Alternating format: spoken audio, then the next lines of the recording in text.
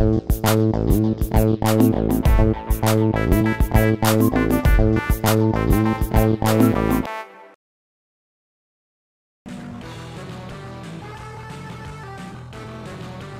to the next installment in the Amiga CD32 review project. This time around I've been playing the game Battletoads, published by Mindscape in 1994. I'm unsure who actually developed the game, but Battletoads as a brand originates from the famous development house Rare, founded by the Stamper Brothers in 1985 under the name Ultimate Play the Game. The original release of Battletoads was for the Nintendo Entertainment System in 1991, and it was very well received at the time, receiving 9 nominations for Nintendo Power Awards and winning the first place in 4 of those. The game stars the 3 anthropomorphic toads, Rash, Sitz and Pimple, who sets out to defeat the evil Dark Queen.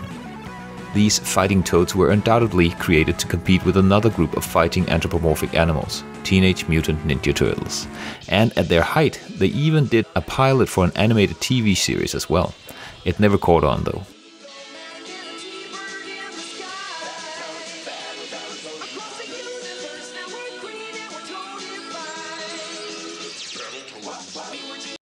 Whereas the NES Classic was somewhat of a hit, the Amiga conversion is sadly a bit of a stinker, and in my opinion the main culprit here is the controls. It seems like the developers have done a very sloppy job of fine-tuning the gameplay.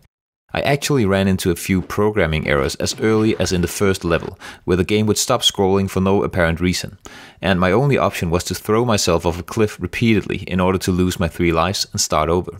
Infuriating. But the most infuriating thing is not the programming flaws, it's the mind-bogglingly stupid design decision to go for a control scheme that uses only a single button. Come on you guys, you have a plethora of buttons on the CD32's control pad, why use only one? This for example means that in order to jump in the first level, you press up and the button that you also use to punch, and at the same time of course. So consider that for a moment. Yes, it means that you will, by accident, be jumping all the time when what you really want to do is move a little up and punch a bad guy. When you finally land after that excruciatingly stupid jump, the bad guy will hit you before you get another punch in. Okay, enough ranting about the controls. Let's try to find our happy place and talk about what's good in this game. Let me see. The intro sequence is quite nice. There are also a few good design decisions in there, like the ability to ride the little dragon pigs in the first level once you've stunned them, and the very first boss fight was quite innovative as well, but all of this was done in the NES original as well, and done a whole lot better. Let's see what the reviewers had to say about the CD32 version of Battletoads back in the day. Amiga Format only dedicated a few lines to Battletoads, saying that Battletoads is not a game you should consider buying. Battletoads is not a game you should consider stealing. If you receive Battletoads for your birthday, simply smile politely and then decapitate the bearer. It's 12 flawed levels of nonsense, a bit of beat 'em up, shoot 'em up and platform, all poorly executed. Go away. Amiga Power gave the CD32 version of the game a 6% score. Yes, you heard me right, 6%. The Amiga version they gave 9%, but seeing as the CD32 version was the same shit but cost £5 more, they deducted 3%. They write about the game.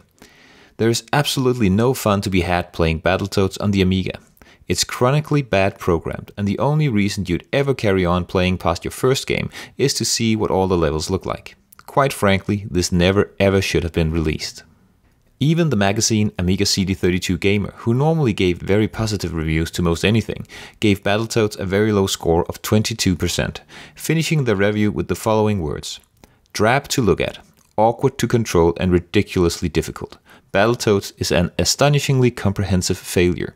Even the music is badly sampled. As you can hear, Battletoads on the CD32 is no masterpiece. If you want to play it, you'd do better by finding the original NES cartridge. I award this game a 1 out of 5 score.